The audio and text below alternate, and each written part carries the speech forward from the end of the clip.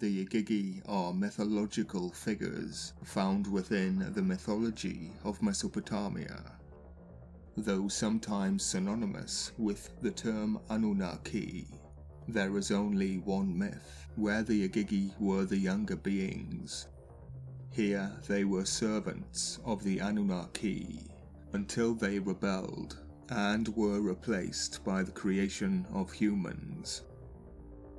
Sometimes synonymous, sometimes refers to more than once. One myth is one account, so more often than not, the Igigi are synonymous with the Anunnaki. Synonymous is a word or phrase having the same meaning as another word or phrase in the same language. The Igigi were half human, half animal. I'm sure that poses a problem. Humans were created after the Igigi. The workers were semi-intelligent, the others not, referring to humans.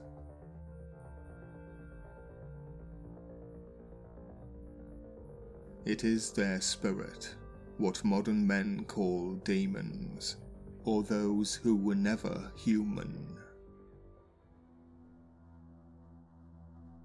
We are told, but we do not listen.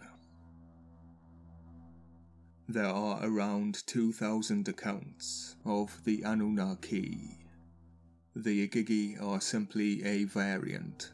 The true aim is to push the seven forward, in order to raise them to a higher status.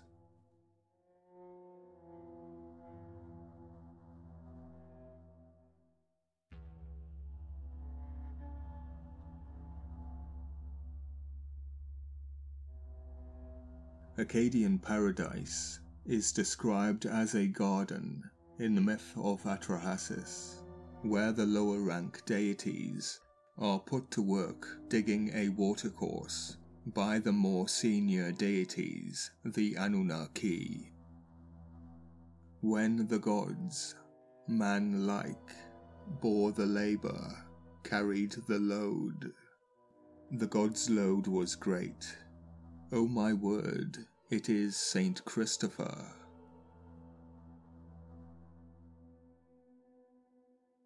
The gods' load was great, the toil grievous, the trouble excessive. The great Anunnaku, the seven, were making the Igigi undertake the toil. The Igigi then rebel against the dictatorship of Enlil, setting fire to their tools, surrounding Enlil's great house by night. On hearing that the toil on the irrigation channel is the reason for the disquiet, the Anunnaki Council decide to create man to carry out the agricultural labor.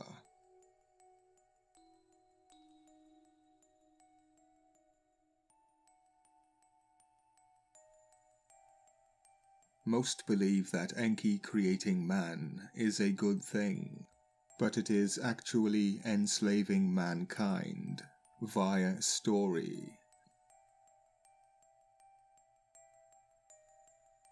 Slaves were a valuable asset in Mesopotamia. Humans are labeled as a subspecies below these demons, who combined are a spirit. The name Igigi has unknown origin. Igi means eye in the Sumerian language, and it is used as a logogram in the Akkadian language. Gi stands for penetrate sexually, reminding me of Tiawath being impregnated by Abzu, creating Mumu, the Logos, the voice. There are two meanings for to deflower. The second meaning is more appropriate, to take away the prime beauty of.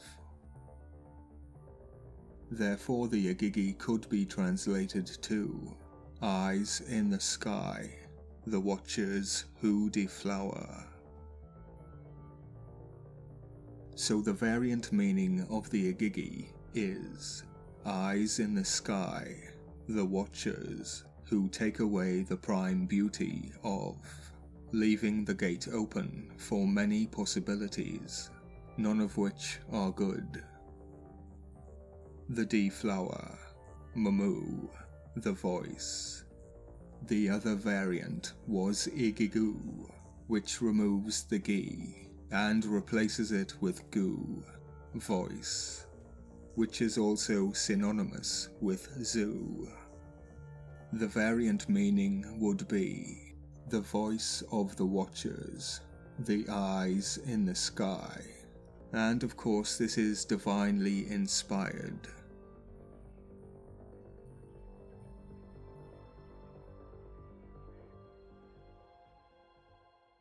Igigi is synonymous with Anunnaki.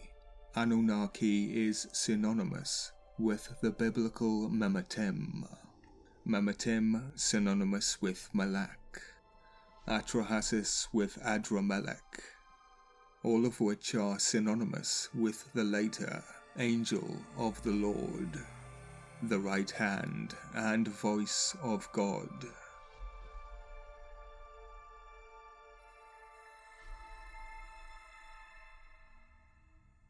They are watchers who take away the prime beauty of God.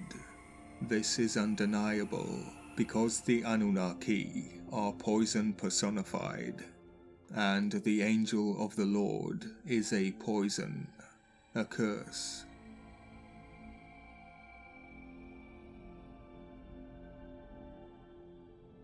The term Malak was used to alter narratives, used to take away the prime beauty, or to take away our voice, meaning the narrative of the people, removing the oral history, replacing it with the seven.